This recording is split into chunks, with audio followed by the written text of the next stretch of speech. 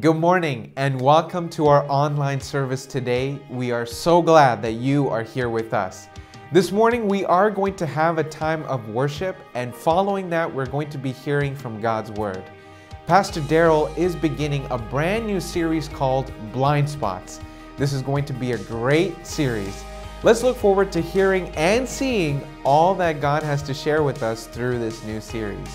For all of our kids who are watching, Pastor Susan has prepared a sermon activity for you today. So please head on to our church website and to our online page and click on the Kids Sermon Activity button down below for your activity. Before we head into worship, let's pray. Father, we thank you for today. We thank you that we have this awesome privilege to come together to this online service. Lord, we ask of only one thing from you, that God, that you would open the eyes of our heart.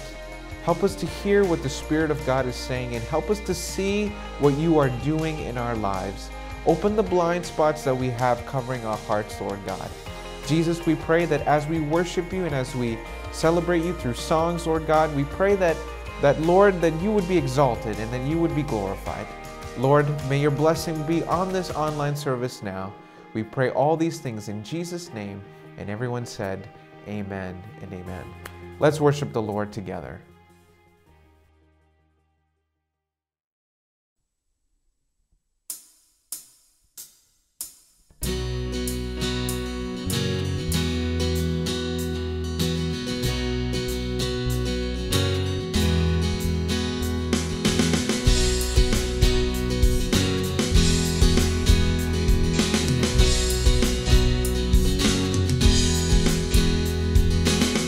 No other king commands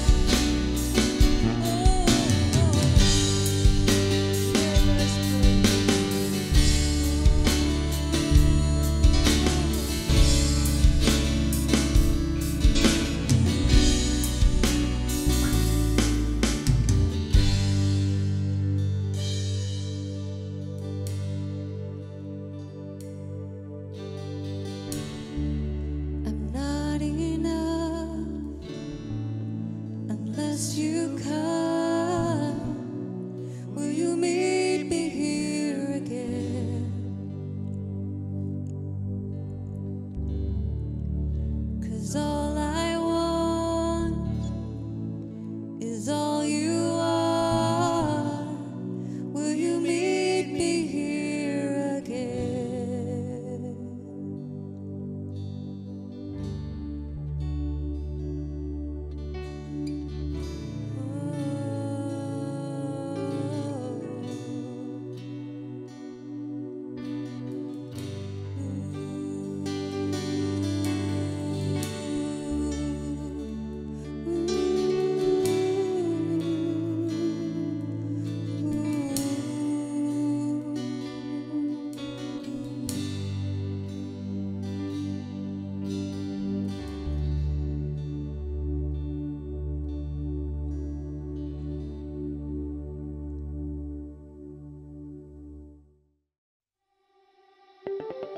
Good morning and welcome to church today. We are so glad that you can join us.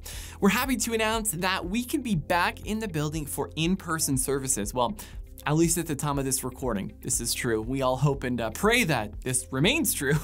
So be sure to register first thing every single Monday morning. You'll find the link in your weekly emails, or you can also find it on our website that is apcalliston.church. Once again, apcalliston.church. And don't forget, Zoom prayer meeting is every single Wednesday at 7 p.m. The link to that can also be found in your weekly email. And we're excited to be starting a new community campaign. Last year, if you remember, we were able to purchase over 300 Tim's cards for teachers in our community, and just as a way to really say thank you to them. Well, starting today, we would like to give away over 500 $2 Tim's cards to all the caregivers working in our community's long-term care homes. So let's show our community that we value and appreciate the staff and the volunteers who have dedicated themselves to our seniors' care during this unprecedented time. If you would like to give to this cause, simply label your donation Care Cards. Once again, to give to it, just simply label your donations Care Cards. Let's see how quickly we can reach our goal of $1,000. Now, let's hear from Pastor Daryl.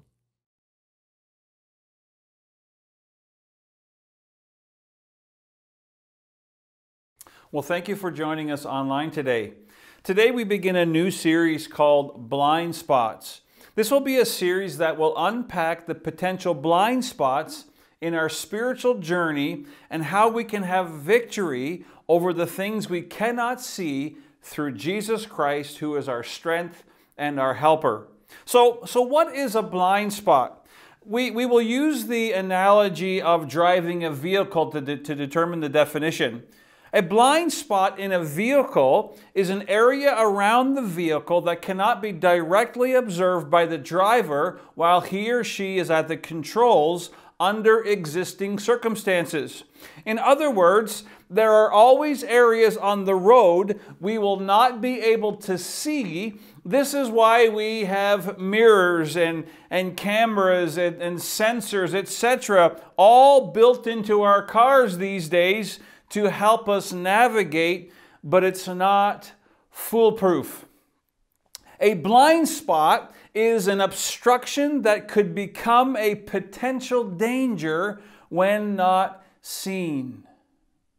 I remember many years ago wanting to so badly get my driver's license. I turned 16 and we were living in Kitchener at the time, so I went to the MTO. I wrote my beginners, and of course back then there was no such thing as a graduated license.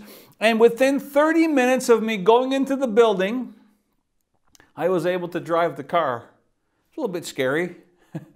One quick phone call to the insurance company and life was grand.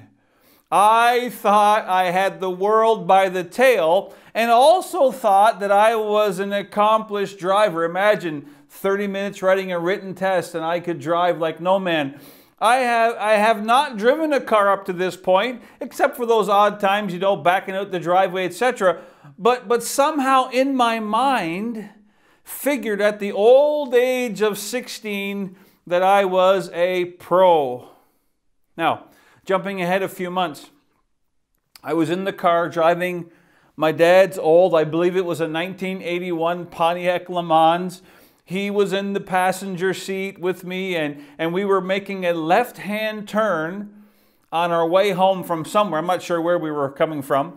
And as I was making the turn left, I noticed a couple of my high school buddies walking up the street on my left. So in order to prove my coolness, I was like, hey, kind of like a Fonzie moment. If you don't know who Fonzie is, never mind. But in order to prove my coolness, I waved my hand and said, hey, the windows are rolled down. Hey, just a little wave. What I didn't realize was this. As I was making the left-hand turn, only seeing my friends, the car continued turning left into the opposing traffic's lane. I didn't notice because I was too busy being cool. So here's what happened. I did not correct the error in judgment, and I would have had a head-on collision if my father wasn't sitting in the car, in the passenger seat beside me in the car, and was on the lookout.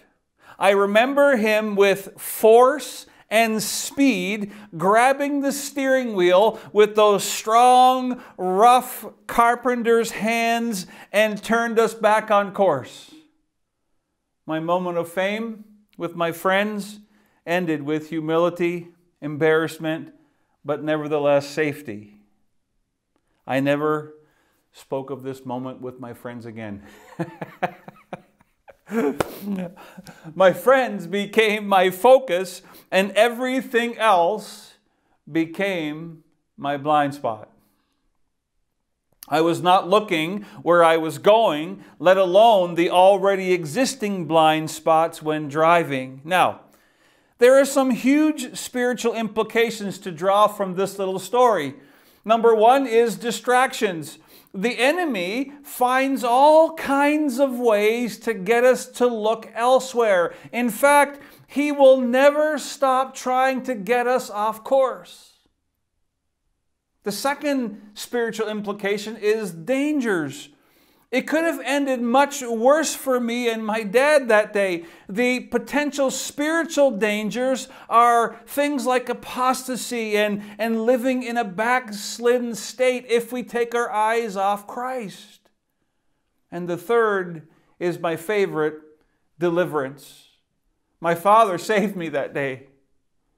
Our Heavenly Father, has a plan of redemption in place to save us, to provide for us, to free us when we go off course. Galatians 4 verse 4 and 5 tell us this, but when the time has fully come, or had fully come, God sent His Son, born of a woman, born under law, to redeem those under law that we might receive the full rights of sons. God's plan included seeing where we could not and providing forgiveness when we needed it. We all have those moments though, don't we? We all have weaknesses that we do not want to see, I suppose. We all have blind spots. But thankfully, through the power of the Holy Spirit and an incredible relationship with our Heavenly Father through Jesus Christ, we can overcome our blind spots and live in victory. Someone say amen to that today. Now let's read our text from 2 Peter chapter 1 verse 3 to 9. Here's what it says. His divine power has given us everything we need for life and godliness through our knowledge of Him who called us by His own glory and goodness.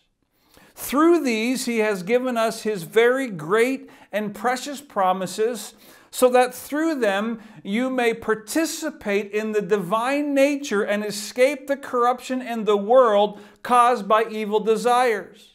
For this very reason, make every every effort, I like this part, make every effort to add to your faith goodness, and to goodness knowledge, and to knowledge self-control, and to self-control perseverance, and to perseverance godliness, and to godliness brotherly kindness, and to brotherly kindness love. For if you possess these qualities in increasing measure, they will keep you from being ineffective and unproductive in your knowledge of our Lord Jesus Christ. And then verse 9, but if anyone does not have them, he is nearsighted and blind, and has forgotten that he has been cleansed from his past sins. Now, this is a great text that initially reminds us of the wonderful blessing and favor that God has given us through the power of Jesus Christ. It also reminds us of the responsibility that we have to do our part in this Christian journey. Peter gives this incredible challenge to us so that we would know that we have everything we need for life and for godliness. Truthfully, I was humbled by these verses as I read the words. Humbled, convicted. Notice the text says in verse 3, everything. Say that with me. Everything. Jesus, who is the epitome of goodness, exercises His divine power and has given us everything we need to experience forgiveness, the power of the Holy Spirit, and eternal life.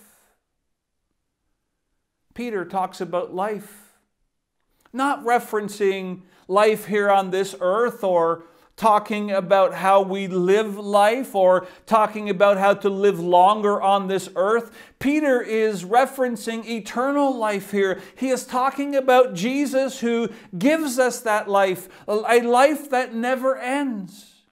See, our lives without Christ ends in death. It ends in condemnation. It ends with the fullness of corruption. But with Christ, who is Himself life, our lives will never end. It's the abundant life spoken about in John chapter 10, verse 10. The thief comes only to steal, kill, destroy, but Jesus comes to give us abundant life. But Jesus just didn't provide life. He also provided to us godliness. So what is godliness? Is it just following the rules and regulations and living a life of duty? Is it just saying that we are Christians? Is it just about attending church? See, godliness means to live in reverence and awe of God. To be so conscious of God's presence that we would like to live like God Himself. It means to be Christ-like. Godliness is Christ-likeness.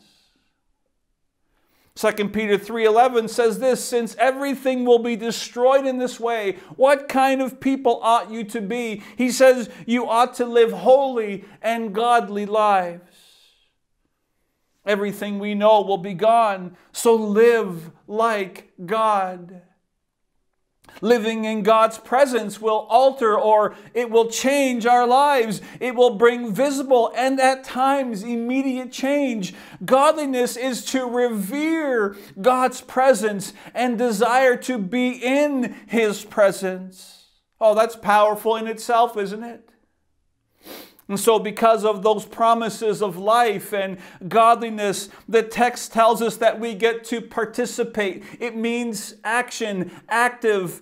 We get to participate in the divine nature and escape the corruption of the world caused by evil. It sounds absolutely amazing because it is absolutely amazing. The divine nature isn't something that is external for the believer in Christ. No, it is internal through the indwelling of the person of the Holy Spirit. God has given us a new nature. He has given us the person of the Holy Spirit to live within us. And if we are believers in Christ, we are participating, active, present tense, in the divine nature through the person of the Holy Spirit. And so because of what Jesus did for us on the cross, we can experience life eternal and godliness. Then Peter changes direction here from what God has given us to what we are to be doing, and he gives us this condition. He gives us this responsibility, and it begins in verse 5. It says, "For this very reason, make every effort." Would you say that with me? For this very reason, make every effort. Because of everything God has done for us, and because of everything God has given to us, and because of everything we get to experience through God, we have a responsibility. This is where our potential blind spot enters the picture. When we make little effort, our spiritual mirrors become tainted, dirty, not accessible. In other words, our blind spots cannot even be seen, let alone dealt with. When we make little effort, we become calloused and hard-hearted to the things of the Lord. Now, just a quick overview of these next few verses that Peter gives us. First, a person is to make every effort to add these things to their faith and to their life. Make every effort. That's huge. Second, Peter talks about these qualities and he stresses their importance to keep us on a path toward God. We cannot let up for a moment. These qualities not only must be evident within our lives, but also must be exercised within our lives. Now, a little side note here. What good is it to know the Bible if we never live it out? Applying the Bible to our lives is what is visible. Applying the Bible is where we really begin to learn.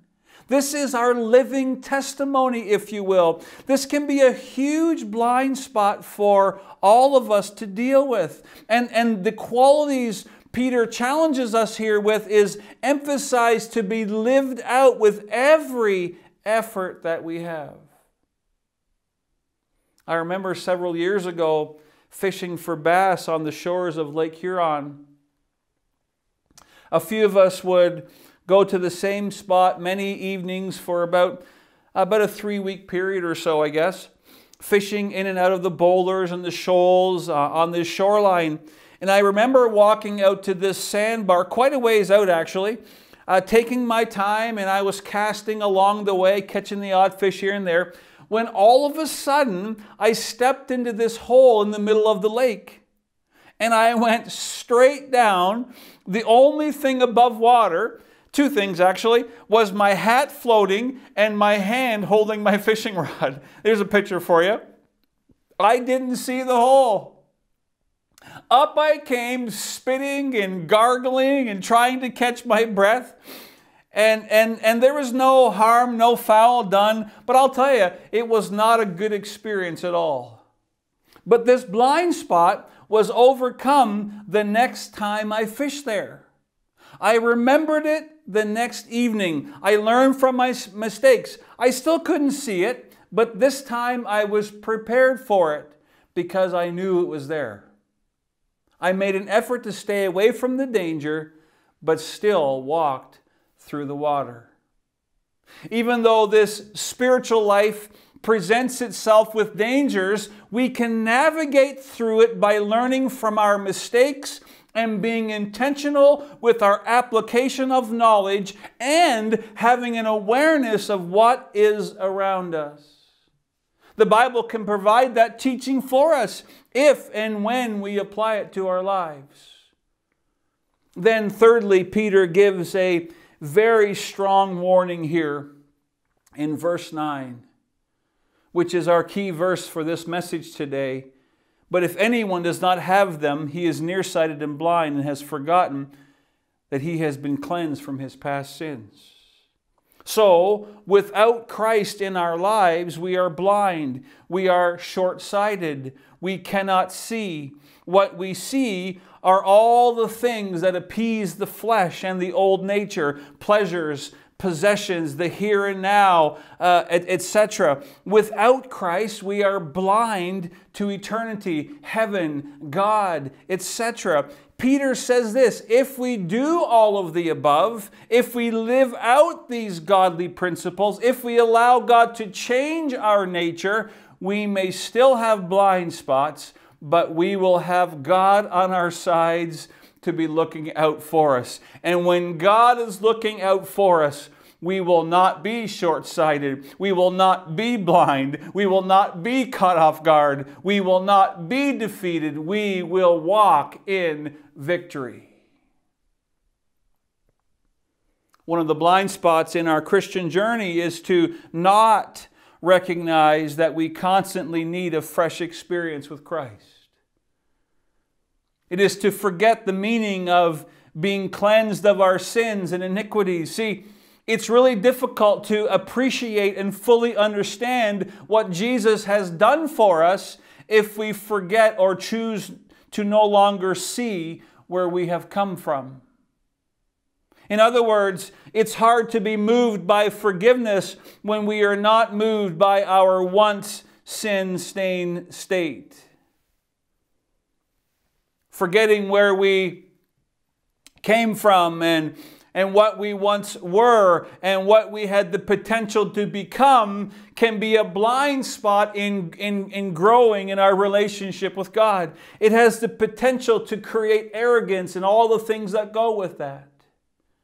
2 Peter 3:18 challenges us with this. It says, "But grow in the grace and knowledge of our Lord and Savior Jesus Christ. To Him be glory both now and forever." So not doing the things Peter outlines for us will be detrimental to our walk. But Peter tells us as if he knows we can do this. And he is correct. We can do this. We got this. Making an effort is about growing in our relationship with God. Growing means we are constantly doing something to go forward. Action. Position. The right knowledge. The right people. Add to your faith goodness, knowledge, self-control. To self-control, perseverance. To perseverance, godliness. And to godliness, brotherly kindness. And to brotherly kindness, love. There's not much room for boredom in this relationship with Jesus, is there? Always something to be doing if we are seeing the picture with clarity and proper perspective. The blind spot here is to think we have already arrived. Thinking we have already achieved everything God has for us. Now, I may not look that smart, but I do know that looking at this list that Peter gives is quite the tall task. It can be overwhelming, to say the least. It truly humbles me in the fact that I have lots of work to do in my own life. But the moment I think I have arrived and this list no longer applies to me, a selfishness and pride now comes on the scene. When selfishness arrives, I begin to ignore this list that Peter gives here, and then I begin to regress in my Christian journey rather than progress. See, when we ignore our blind spots, we create a platform for self-justification. Self-justification will only lead us away from right relationship with God. So, let me challenge you to not ignore the blind spots. But let's deal with them, so they are no longer blind spots to our Christian journey and our walk with God. Let's make every effort to add to our faith and never take away from it. Peter says in verse 11 of this chapter, let me close with this today, "For if you do these things, you will never fall." So powerful, isn't it? If we apply the Word of God to our lives and consistently and constantly be in right relationship with God, we will be victorious over the things we cannot see. No blind spots. Amen, church? Let's pray. Jesus, we thank you for this powerful word today. We thank you that even though life is full of potential blind spots and dangerous moments and situations, we know that through the person of the Holy Spirit, we can have victory. We can overcome every obstacle. We don't have to live and walk in defeat, but we can live and walk in victory because you are on the lookout for us every moment. And so I pray today, Lord, for all of us that are perhaps struggling with an area of our lives that it is a blind spot, or perhaps we know of an area in our lives that we're ignoring. I pray, Lord, that we would deal with those blind spots, that, Lord, we would bring them to surface. We would confront them so that, Lord, we're no longer being held captive by them, and we can be free and we can walk in victory. And so I pray for all of us today, Lord, to recognize the blind spots, recognize the areas of weakness, so that, God, we can have full and complete victory over them. And we pray all of this in Jesus' name today. Amen and amen. Well, God bless you, and thank you for joining us online today.